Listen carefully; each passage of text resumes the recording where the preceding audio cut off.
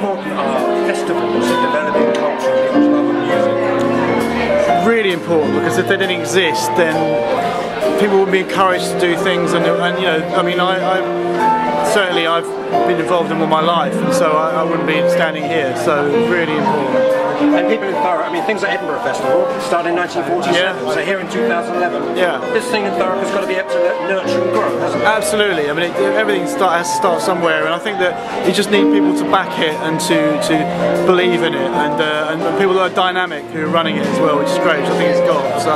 So I think, you know, it's just encouragement and money. Indeed.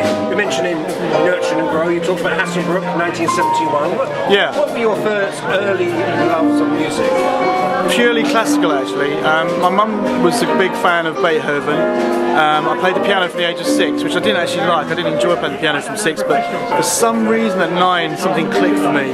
And so by the time I went to Hasselbrook, in fact my English teacher, Mr. Keith Houghton, who was a wonderful guy, who was just retired 3 or 4 years ago, he realised I was obsessed with music. I was just totally obsessed, and in fact he said in English he couldn't get me to do anything other than write about music, which is sort of like just been my life. So yeah, that's how it happened. So that's 1971. So 2011, the first years in Hasselbrook and other schools, what's your advice to them about developing their skills and confidence in music? Well, the confidence is a very key word actually, because I think it's not to be put off by people, because there's always people that are going to be sort of discouraging, and especially because it's in some ways, certainly from coming from here, that I was seen as a bit of a freak at certain points, you know, like, oh, are you involved in music? Well, I have to say, my school friends, particularly at Hasselbrook, believed in me, but you have to find the people that like back you, and so but it's really, you've got to be determined. You can't, you know, just easily give up in a way. But confidence is a very fragile thing, so you have to almost be sensitive, and you have to be thick-skinned,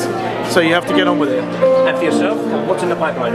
I've got ballets actually. I'm just weird because I've never written for ballet, and I've written a ballet for Royal Opera House next year, and one for this year, the end of this year. So and I'm working a lot with the LSO in the future. So that's my next main things. Because Anna Nicole Smith got a lot of controversy. Yeah. Have you thought about developing News of the World, the musical? Maybe, you never know. There's been a lot of. It'll be rather a long opera, I think. There's a lot of stories. Yeah, it's a good idea actually. You never know.